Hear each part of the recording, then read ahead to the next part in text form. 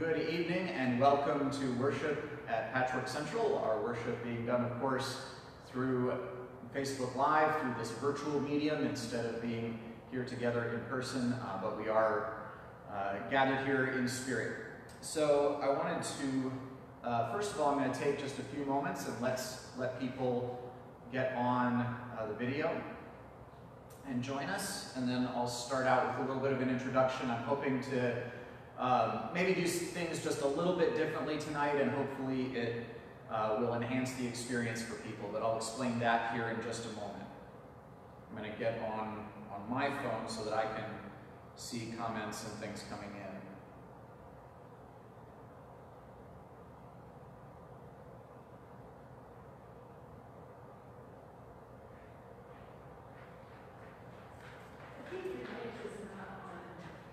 I'm being told my mic might not be on, so give us a moment for sound.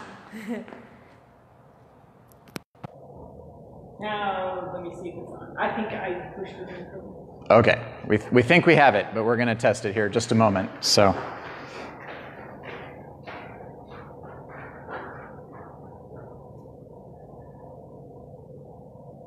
once again, welcome to Patchwork Worship. Once again, I am John Rich. I'm one of the members of the Patchwork community.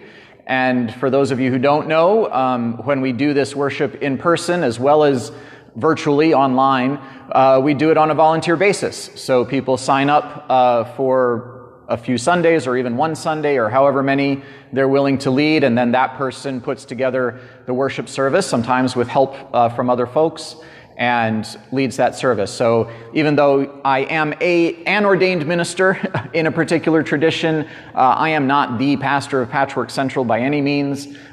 We are all ministers in our community, in our worship community, and so that is one of the ways in which we are community together, is that we do act as pastor and minister to one another, and no one is considered the pastor or the minister of Patchwork Central. So it looks like we have the audio difficulty fixed.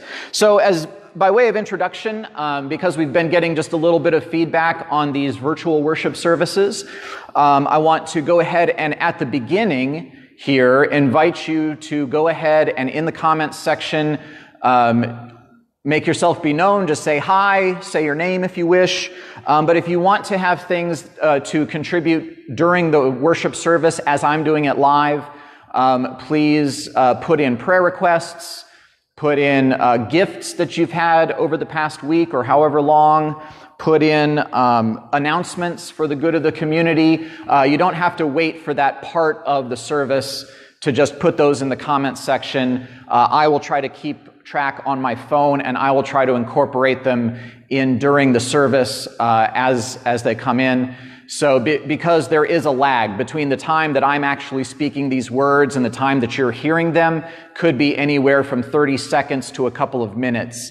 And so I don't want to be sitting here with 2 minutes of silence, before I get a prayer request. So just off the top, if you want to be putting things in the comments section, and like I said, I'll do my best to keep an eye on that comment section and incorporate everything into the worship service as it flows. And kind of connected to that, because Patchwork worship is often a very conversational worship service. It's a very conversational, spiritual time for us. If you want to continue the conversation through the comments section or through our email list, or however you want to do that, if you have questions on any of the material I've presented during my word section, if you have questions, your own comments, disagreements, even disagreements are wonderful. We can have some really great theological discussion and even debate in a spirit of love. So please put that in there even after the worship service is over with, and I'm happy to go back and check those comments and respond to questions and keep the conversation flowing. So I'm trying this just a little bit differently, but I hope this gives you an idea of the spirit of the worship service as I'd kind of like it to flow just a little bit better. So we already have prayer requests for Nelia, and I do have, so we will have that. If anyone has an update on Nelia, I would appreciate that. The last I heard on Nelia was Friday. They were back in the hospital because of fluid in her lung, and the hospital there was unfortunately pretty busy, was what I heard. So if you have any updates since Friday morning on Nelia, please go ahead and share that, and we'll bring that up during the prayer section. All right, so I will be able to flip through these during the relevant sections. So, welcome to Patchwork Worship. As we often do, we gather ourselves by sharing our names. I think many of you have already done that, but if you haven't done that and wish to do so, please add your name in the comments section. That draws us into a spirit of community, saying we are here, we are present, and we are one with another in this community. So thank you so much for joining us, and thank you for being part of our circle. And we also have celebrations coming up. We have July 2nd on the calendar, it looked like, is Karen Hughesby's birthday. So on the 2nd, happy birthday to Karen.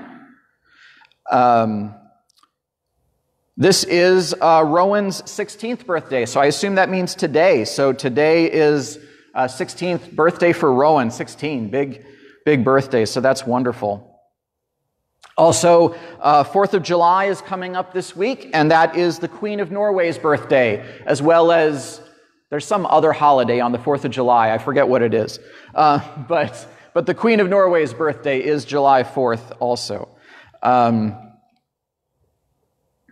So those are some of our celebrations. Let me just make a quick look here, see if we have any further celebrations, birthdays, anniversaries, anything like that. All right.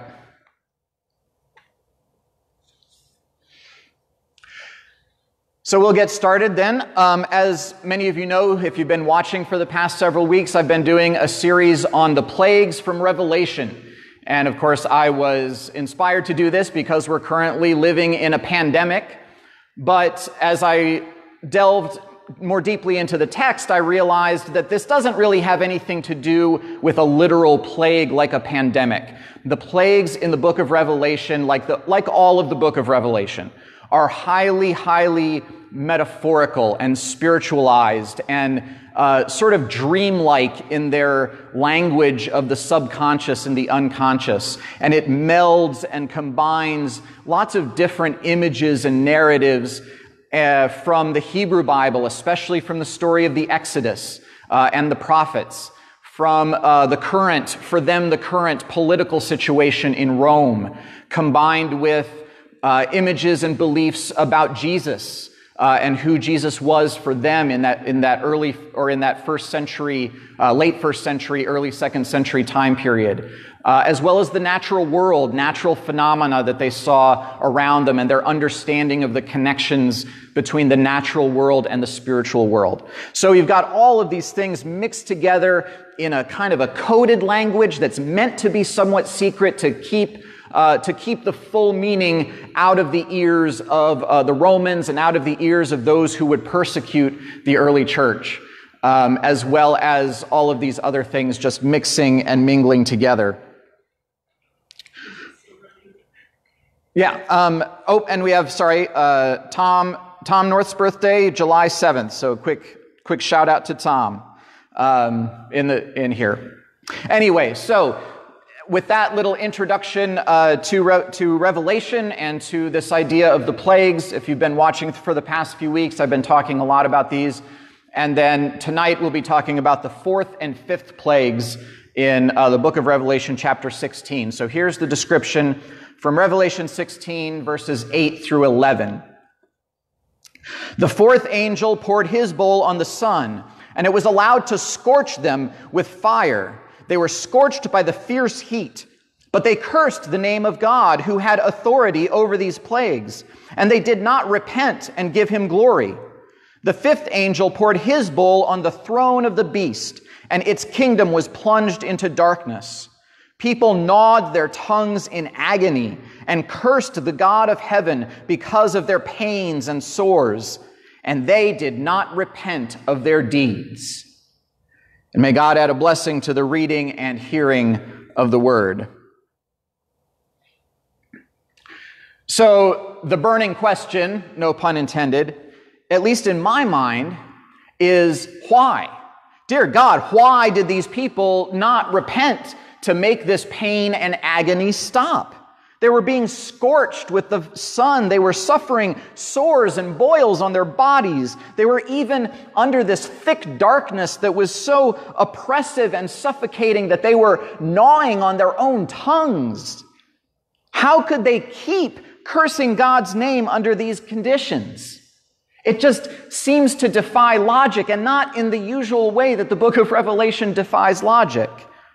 And part of me is just a little bit in awe. I mean, that kind of devotion to evil is like supervillain level. I mean, it takes a lot of commitment to all things malevolent and vile to put up with that kind of pain and suffering to keep cursing God's name. So now, removing my tongue from my cheek, the good news of this passage is that repentance is always possible. God is patient, slow to anger, and abounding in steadfast love.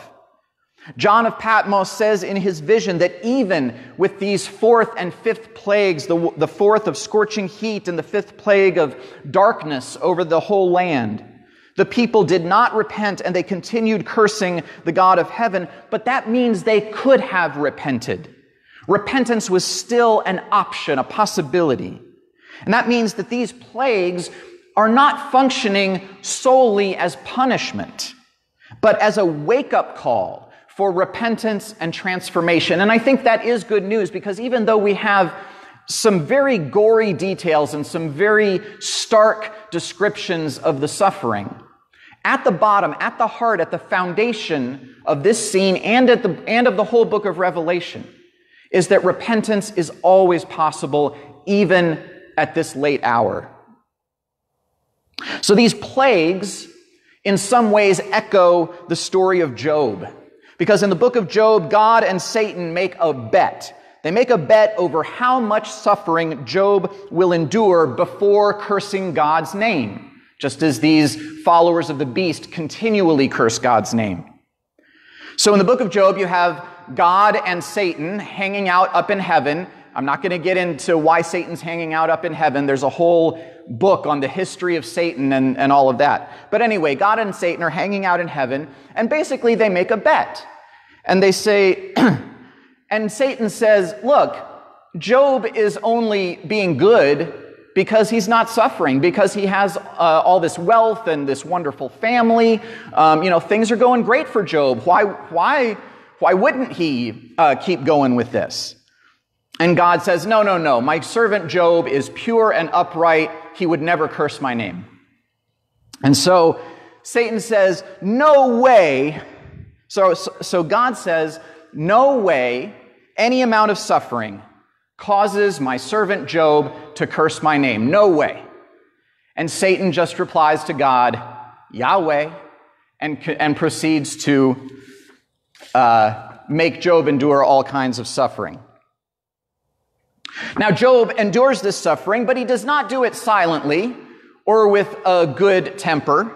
He gets angry. He gets frustrated. He hurls some pretty sharp, sarcastic barbs that probably even stung the creator of heaven and earth. But even with all of his frustration and his anger and his sarcasm, Job never actually crosses the line into cursing God's name. Even when his own wife tells him he should, quote, curse God and die, in Job chapter 2, verse 9. So here in these visions of plagues in Revelation, we have almost the opposite, almost this comical reversal of Job. We hear that these followers of the beast are being scorched with fierce heat from the sun, that they have sores and boils on their bodies. The empire is plunged into darkness, so much so that they're gnawing their tongues in agony. But they continue cursing God's name. They have faith. They have faith in evil, and they have faith in injustice. And that faith is not wavering, just the way that Job's faith in God stayed despite all of his trials.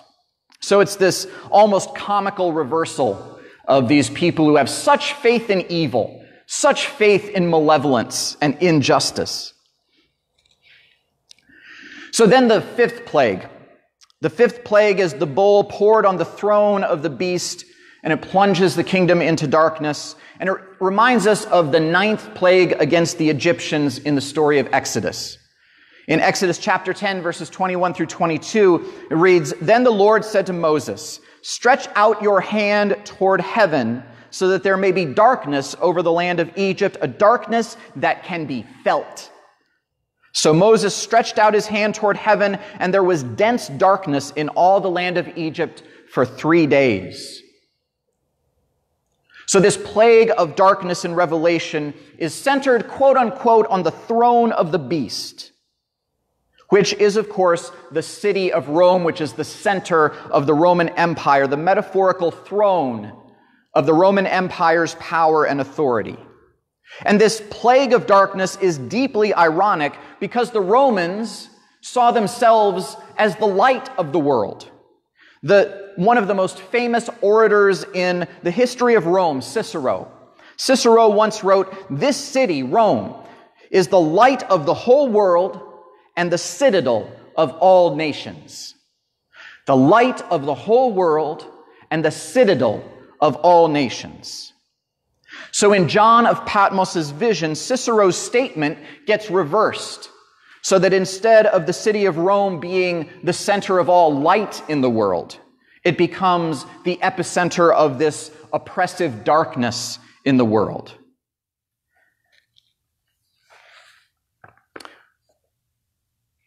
So I want to pause here and say that no one ever really thinks they're the villain.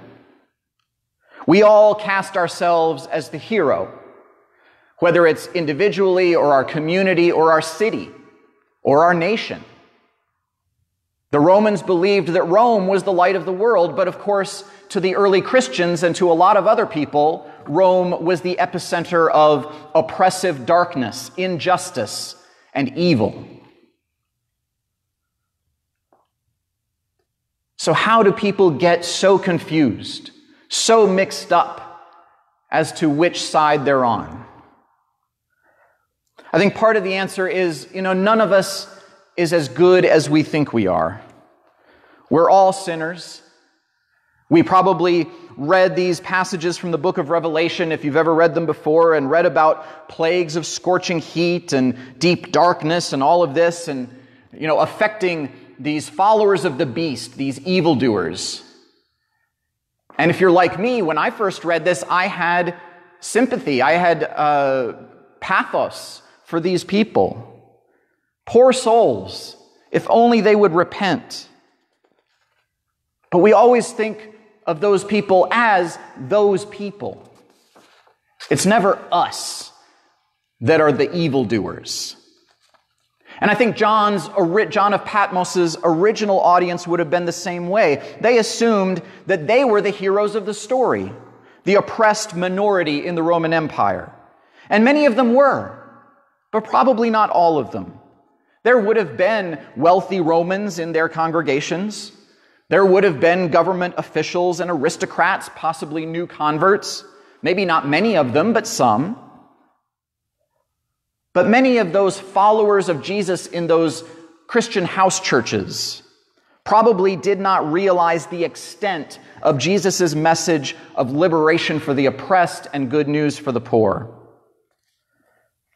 So imagine sitting in one of those early Christian house churches. There would be a mix of people all around you. Now, in typical Roman society, you did not socialize with people outside your group, either above your level or below your level. Aristocrats were served by slaves. They did not eat meals with them. Government officials like procurators and consuls did not rub elbows with merchants and tradesmen, at least not socially. Women definitely did not fraternize with men unless it was their husband or a very close family member. You had your place in society and you stayed with those people and you didn't socialize outside your circle. Except in Christianity. The early Christians taught that everyone was equal.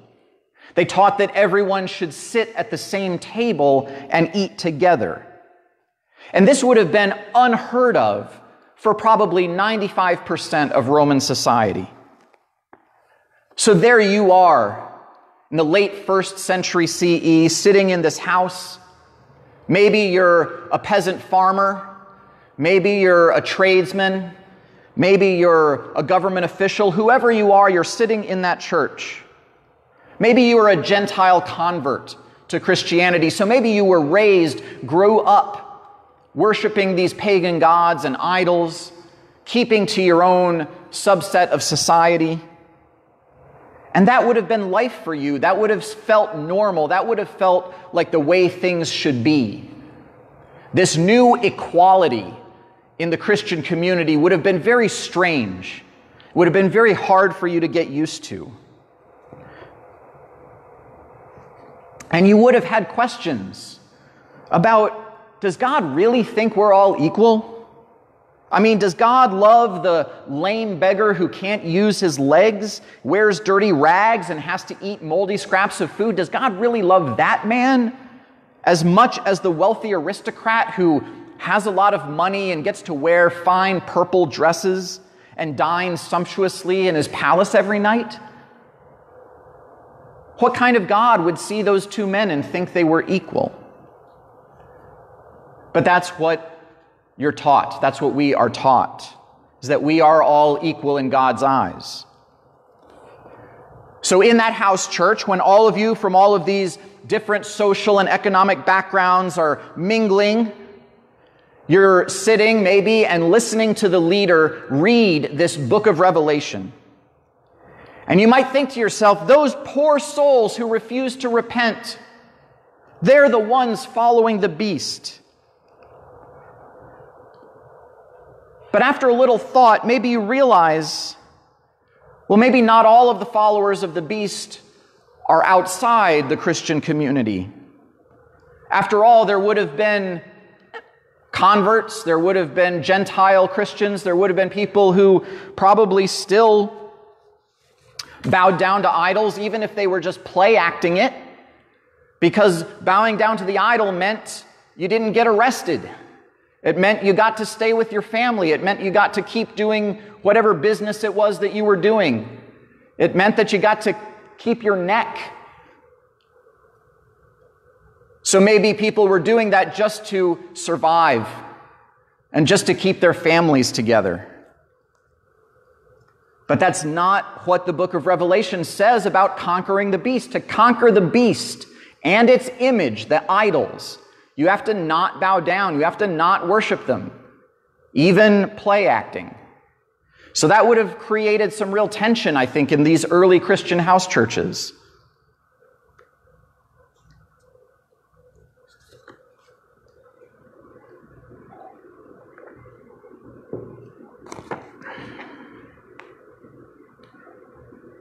I'm just checking.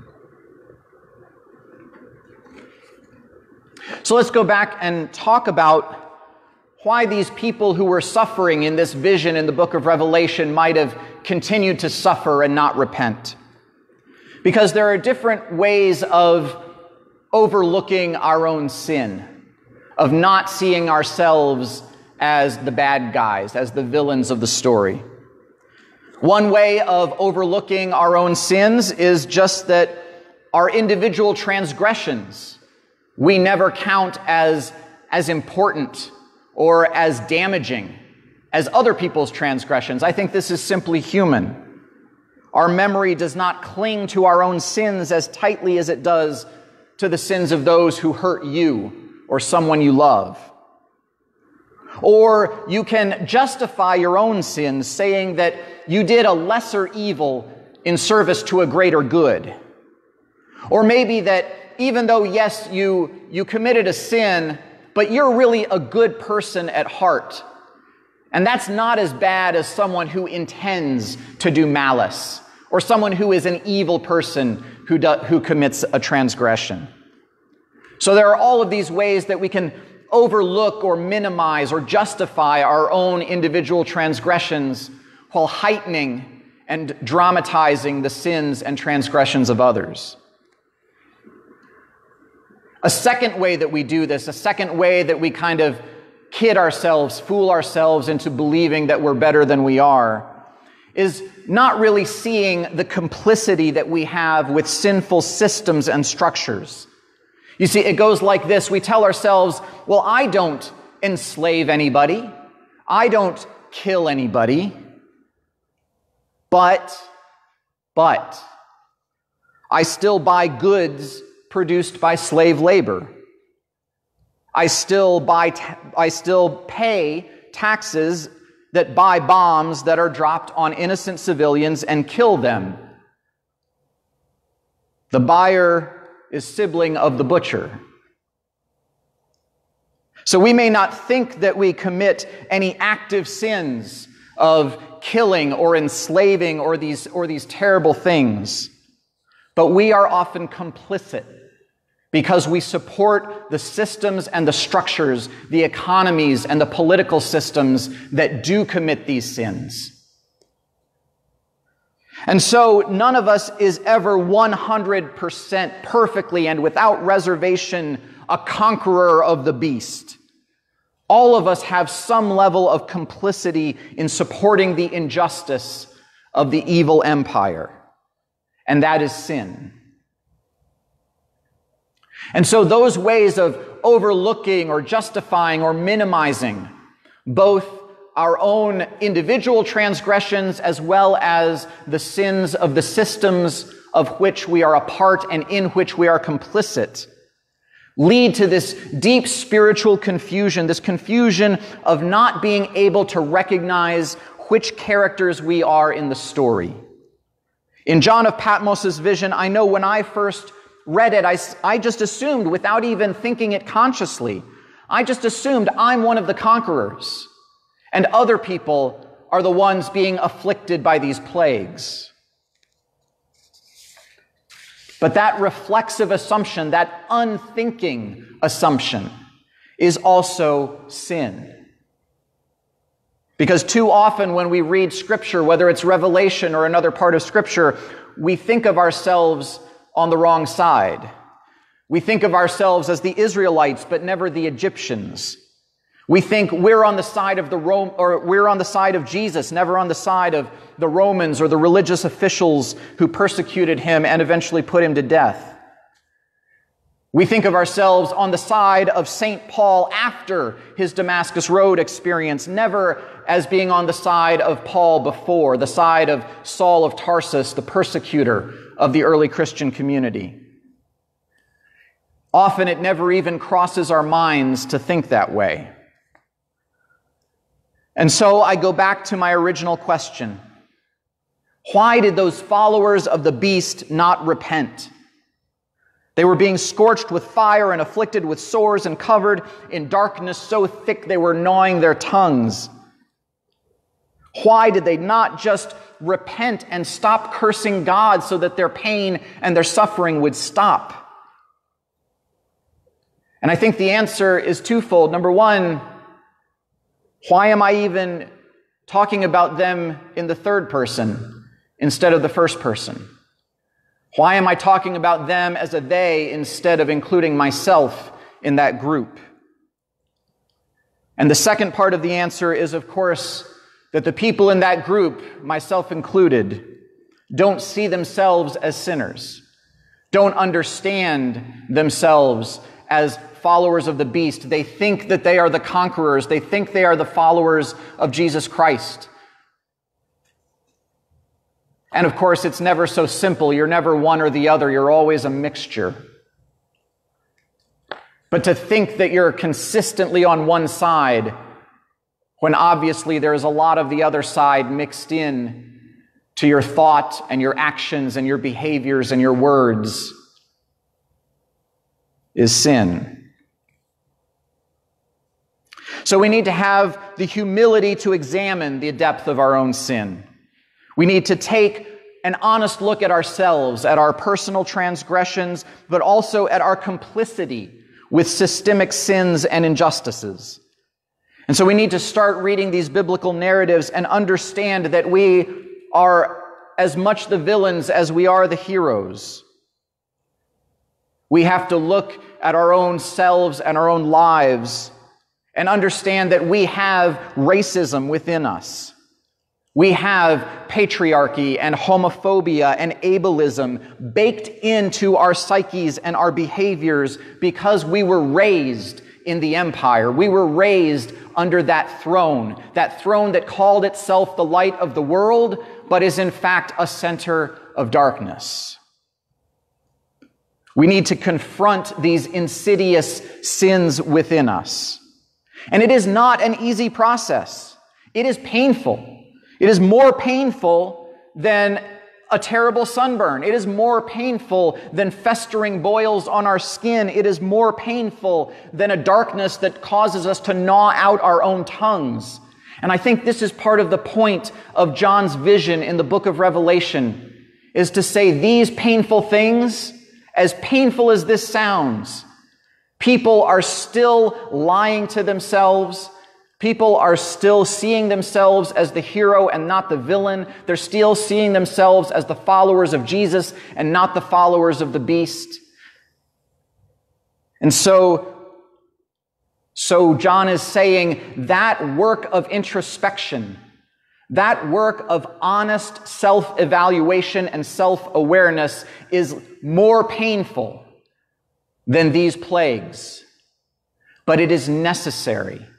If we truly want to follow Jesus, if we truly want to be the children of light, if we truly don't want to be the followers of the beast, then we have to engage in this painful work. And so, even at this late hour, repentance is always possible.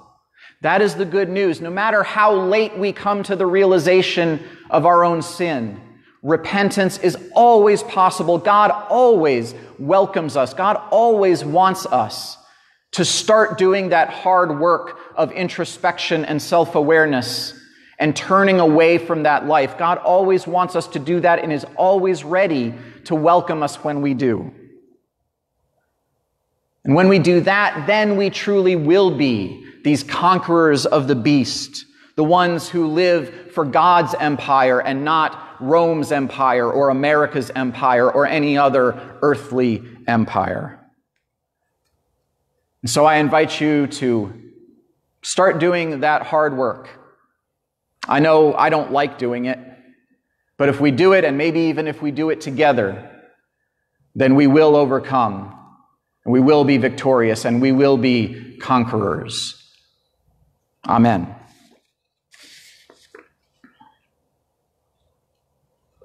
Just checking the phone again. For any other additions?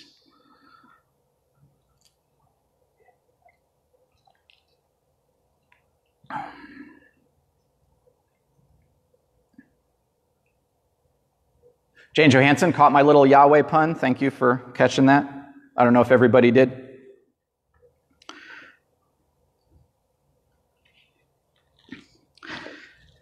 So now we move to a time of lifting up prayers for God's people. And I'll wait a few moments if you want to type in the comments section any individual or group or situation that you want to lift up in prayer. I'll have a few moments of silence.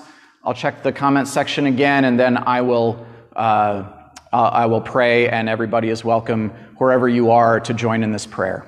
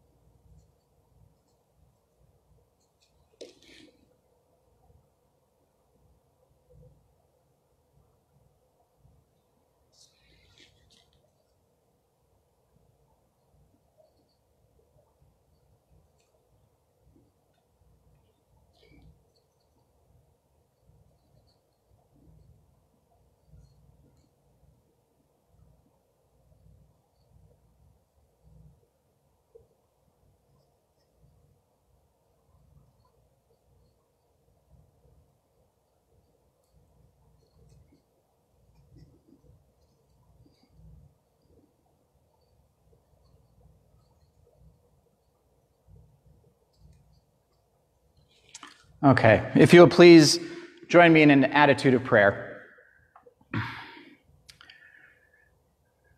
Dear God, we come before you humbly, acknowledging that we are sinners, no matter how much we try to fool ourselves into thinking otherwise. We know that we have committed our own transgressions and that we have been complicit in the transgressions of systemic injustice. We know that we do not deserve to approach you, and yet we do.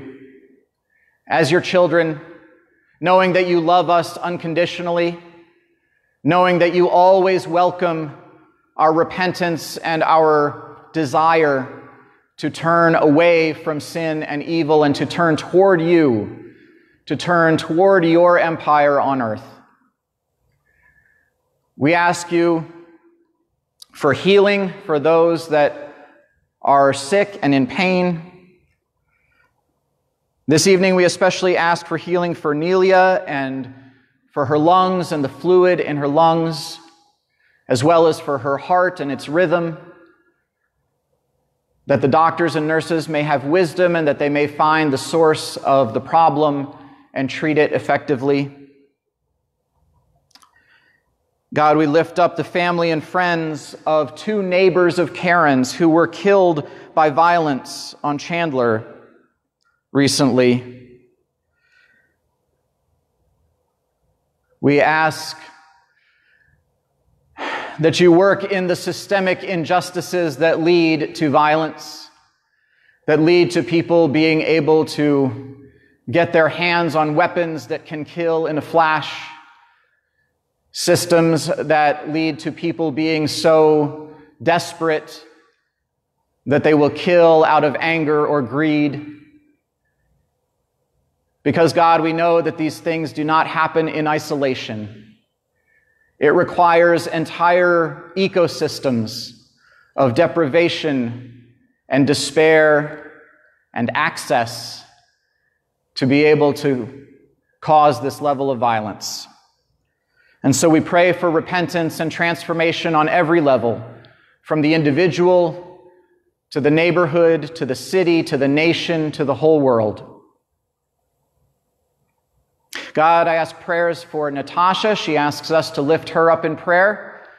For whatever reason that she needs to feel your presence and needs to know your power, we ask that you make your presence known to her.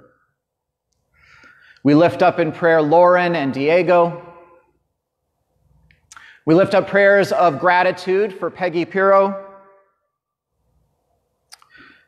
We lift up prayers for all of the woke people who strive to find a way to help, who strive to understand that they're not as woke as they think they are sometimes, but to humbly keep moving forward, to keep working at it, keep trying, that every time they fall down or make a mistake, they keep repenting and turning back.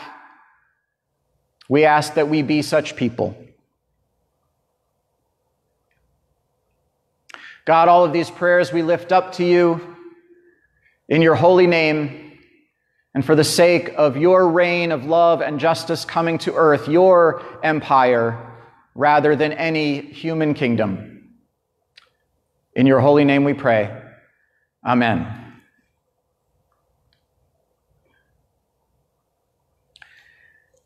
Now we come to a time of sharing gifts. We have the bowl on the table symbolizing the acceptance of gifts. And of course, we will still accept financial gifts to help Patchwork continue being present even during this very difficult and very strange time. So please keep sending in your financial contributions, and those will continue going toward the good work that Patchwork does here in the community. But we also want to know gifts that you have received. And so as we prayed, we know that Sean lifted up Peggy Pirro and gratitude for her. I believe I know the situation for that. Peggy is helping Sean to refurbish a lamp that was originally made by Lucian Nicholson, who was part of our worship community several years back and a wonderful musician and artist.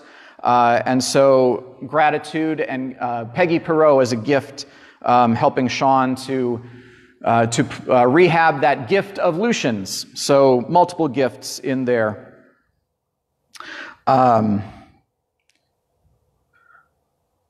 Looking for other gifts. I believe the rain was a gift for those who have gardens or just those who like to see the green things growing. It was good to have some rain recently to water our plants. And after the rain, we had some nice weather today, so that was also a gift. Jane Staten lifts up the gift of visiting children and Grandy. So wonderful having Jane Staten's family in town and her grandchildren with her. So that is indeed a gift, and we celebrate with Jane on that. Gail lifts up the gift of the zoo is open and the animals are wonderful and the social distancing is good. So an outdoor event that is relatively safe and fun for the family and good for animal conservation also. So the zoo as a gift. Any other gifts? Well, please continue writing them in the comments and we can continue enjoying one another's gifts. So now we come to the time for celebrating communion, and I will lift up yet another gift. Darlene made yet another just gorgeous loaf of bread. I don't know if you can see from this distance, but it is a sort of a conch shell, snail shell shaped loaf of bread. It is absolutely gorgeous. It smells of peanut butter and chocolate.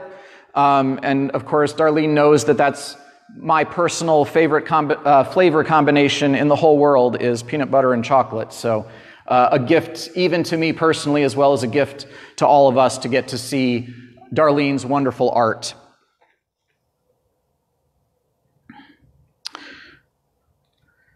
Another gift real quick to lift up. Paula lifts up that daycare opens up on the 6th and her husband gets to go back to work. So daycare opening up and people who get to go back to work both indeed are gifts. So thank you, Paula, for joining us and for lifting up those gifts that we can all rejoice with you over those.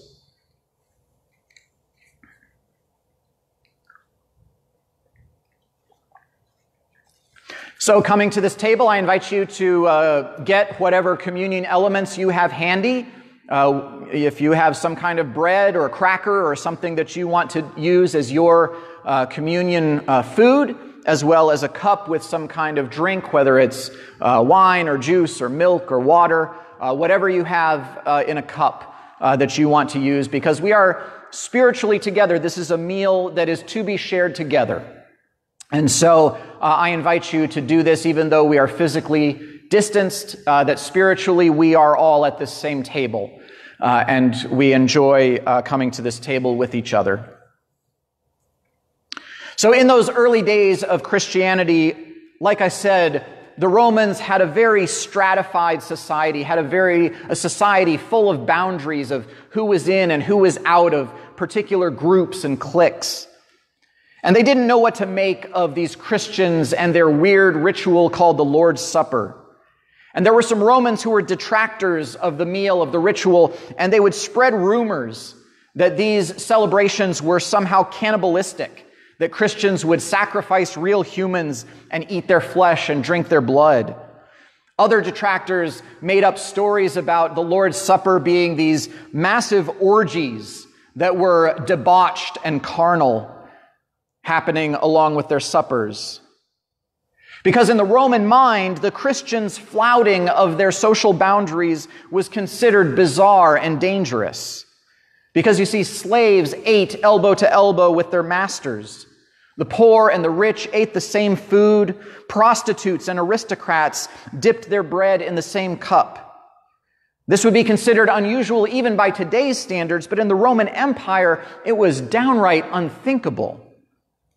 And for the Romans then, it wasn't that much of a stretch of the imagination. If these social boundaries were being broken so easily by these Christians, why not cannibalism? Why not mass carnal profligacy? If these Christians believed that their Lord and Savior offered his metaphorical body and blood for them to eat and drink in mystical union with them, then why not believe that these Christians would eat literal flesh and drink literal blood? If these followers of some ex-rabbi from Nazareth, which is who knows where, experienced a spiritual intimacy with each other even though they were from wildly different backgrounds, why not also believe that they were sexually intimate with each other, with everyone in that community? The meal marked those early Christians as weird, as different, as strange, even as dangerous. Dangerous to the social boundaries and the social system of stratification that Rome had set up. This meal should mark us in the same way. It should mark us as different. It should mark us as strange. It should mark us as the risk to the status quo, as a risk to the social inequities and injustices of the world around us. So we must make this meal a part of our rejection of the earthly empires, of our rejection of thinking that people are more important or less important than other people because of their wealth or their status or their power. This meal is us rejecting false social boundaries. Through this meal, we enter into a spiritual unity with each other. Through this meal, we make a radical declaration of equality and hospitality for all of God's children, no matter who they are. That is indeed a radical thing. Because it was on the night that he was betrayed, Jesus took a loaf of bread and he gave thanks for it, and he blessed it and he broke it, and he said, "Take and eat. This is my body broken for you. Do this in remembrance of me." And after supper, in like manner, he took the cup and he said, "Drink of this cup, all of you, for poured out in this cup is the new covenant in my blood, and I will not drink of the fruit of the vine again with you until we drink it new in God's new earth under God's new heaven." So I invite you to take a piece of your bread or whatever, dip it into the cup, knowing that we are all dipping into the same cup with each other. We are all the same, and we eat together.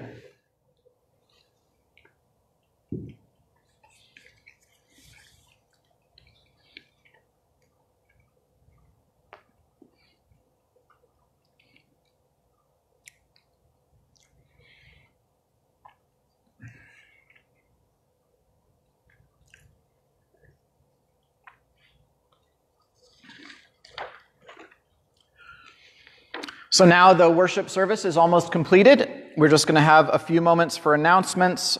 First announcement is that we will have a worship community Zoom meeting 10 minutes after we stop this worship service. So you should have received that link in your email.